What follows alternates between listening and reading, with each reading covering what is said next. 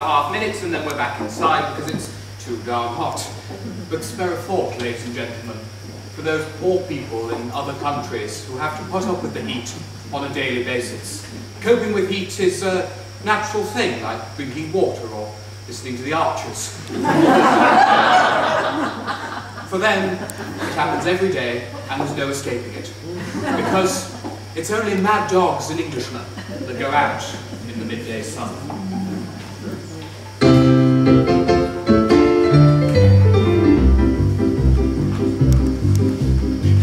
Climbs a certain time of day when all the citizens retire to take their clothes off and perspire. It's one of those rules the greatest fools obey, because the sun is far too sultry and one must avoid its ultraviolet ray. The natives grieve when the white man leaves their huts, because they're obviously, definitely nuts. Mad dogs and Englishmen go out in the midday sun. The Japanese don't care to, the Chinese wouldn't dare to. Hindus and Argentines sleep from 12 to 1, but Englishmen detest our siesta. In the Philippines they have lovely screens that protect you from the glare. In the Fairlay States they have bags like clothes the Britishers won't wear. At 12 noon the natives swoon and no further work is done. But mad dogs and Englishmen go out in the midday sun. Mad dogs and Englishmen go out in the midday sun. The toughest Burmese bandit can hardly understand it. In Rangoon the heat of noon is just what the natives shun. They put their Scotch hog rider and lie down.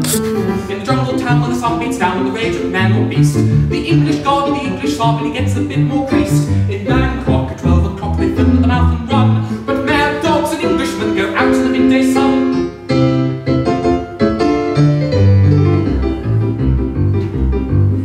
It's such a surprise for the eastern eyes to see. Though the English are defeat, they're quite impervious to heat.